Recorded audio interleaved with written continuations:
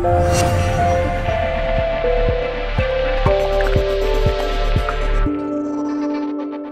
I'm Mirna and I'm with Mindalia TV. We are here with Angel Ribo and we are going to be talking with him a little bit about his passion. Angel, hi. Hi, how are you? So blessed to have you here today. Thank you for having me. We've heard amazing things about you. We've been sharing with you the last couple of days. We want to find out more. Now it's your turn to talk. We want to know about what your job is. Thank you. So what I do for a living is actually CEOs, corporate CEOs hire me to bridge the gap globally for expansion and exposure. I basically help them to go international. There's a secret, there's a master to do that, and I have learned that throughout the last 19 years. I've helped more than 1,500 CEOs. But my life purpose, my real purpose in this life is to help underprivileged kids in Latin America become entrepreneurs using their local resources. That's what I really like to do. That sounds amazing. And when did that start for you? Like, how did you realize that whatever you were doing for a living, you know, for a monetary purpose wasn't enough? What triggered in you?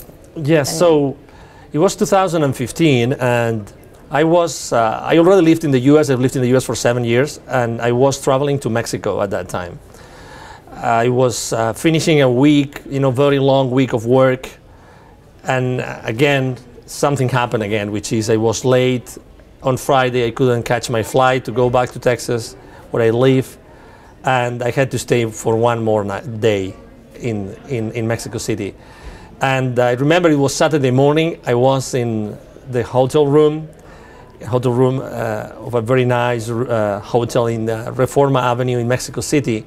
I was having a shower, and suddenly, out of nowhere, I really can't explain it in any other way, out of nowhere, I started to cry like a baby.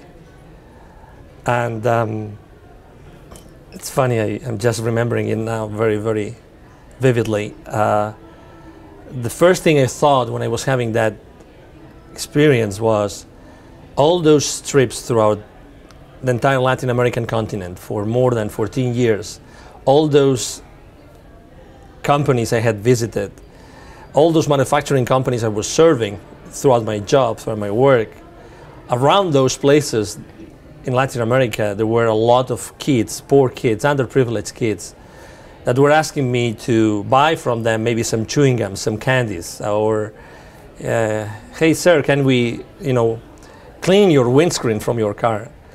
So there's 81 million kids in Latin America that live in, underprivileged conditions. So I was under the shower, I was crying, and this, all those images of me being in Latin America for so many years, going to all those places, typically manufacturing companies, and are in suburban areas, sometimes in rural areas, with a lot of underprivileged communities, people that live in needy conditions. At the same time, I had developed all those relationships in all those countries. I was since 2001 until 2016, I was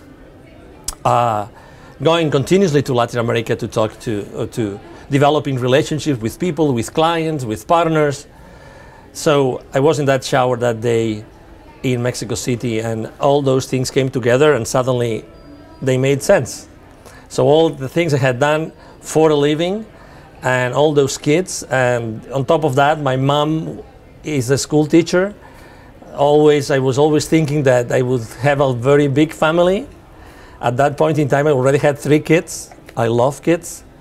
So that was the origin. That's why I decided, in that very same moment, I decided, I know now what my life purpose is. I have to use all my power, all my connections, all my partnerships, all my friendships to help the 81 million kids that are in need in Latin America.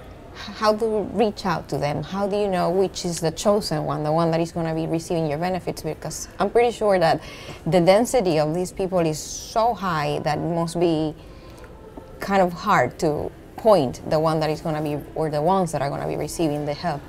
Yes, so basically we have found out that studying or looking at the statistics, we have found out that there's basically like 3 areas that have a different grades of poverty. So there's the suburban areas, there's the rural areas, and there's the indigenous areas. There's around 50% of poverty in suburban areas. So let's say half of the kids you see when you go to a suburban area are going to be needy. 75% in rural areas are going to be in need of your assistance, and almost 90% of kids in indigenous areas, they need us. So we go there, literally we go there, we physically go there, we identify communities, we identify community leaders, people that have some sort of influence in those communities. We sit down with them and we tell them, hey, you know, we are Wisdom for Kids, Ninos Sabios in Spanish, and we would like to help your kids in your community to become an entrepreneur. Entrepreneur means that we would like to give them another opportunity in their lives. And we obviously, we want to involve you, we want to involve their families, whatever makes sense to you. You tell us where you want us to be, when, and we will be with you and with them, and we will start this journey of them, those kids, becoming entrepreneurs. What type of information do you provide them? Like economics or? That's a very good question. So we spent almost 2 years, almost 2 years really coming up with a very powerful workshop. Very, very powerful. It's completely unconventional. It's not like we have a whiteboard and we start drawing things. No, that's not what we do. It's a very high energy workshop. So just to give you an example, if it was me doing it, okay, so I have a wireless speaker, okay, a wireless speaker on my hand. I put a very powerful music, it varies what music it is. And then I ask the kids, okay, so please, could you start mimicking me? Could you start trying to do the same thing I do? So picture this, I'm jumping, I'm doing silly things, and we are for 5 minutes with all those kids that they don't know what I am there for, but they already are starting to have an amazing experience with us and with me. Connecting, probably. Exactly, connecting. And you see, I mean, I see their faces and they have so much fun. And again, we jump, we play, we exercise, we work out, I turn around, you know, we hold hands. I mean, we do all sorts of things for these first 5 minutes, and that's only the starting point. Then we keep on. We talk about self-esteem. That's very important, obviously, for them. We talk about values. We talk about health. We talk about what kind of work they would like to do. We ask them, hey, what would you like to do when you grow up? And then everybody says a different thing, and then we'd say, okay, so it's good, it's perfect, you know. And we start throughout the entire workshop. It's 2-hour workshop. We start crafting the concept of being a wise kid, being a Niño Sabio. So a wise kid is a kid that is happy, is a kid that, you know, likes everything, likes everyone, that is good with everything. Regardless of the job they would like to do when they grow up, they're still going to be wise kids. And awesome. So then we briefly talk about the different 4 quadrants of wealth, like Robert Kiyosaki's 4 quadrants. You know, becoming an employee and self-employed, a business person or investor. And one of the last things we do is I use the CEOs, my client CEOs, I ask them to actually record a video in which they tell their own story. I give them 3 minutes on video in which they tell their own story to those kids. That's so awesome. They explain their story, how they went, most of them, it's funny, but they were poor when they were kids. And they became CEOs of very important corporations. So we show those videos to those kids. And the final thing that we do on that workshop, 2-hour workshop, is a meditation.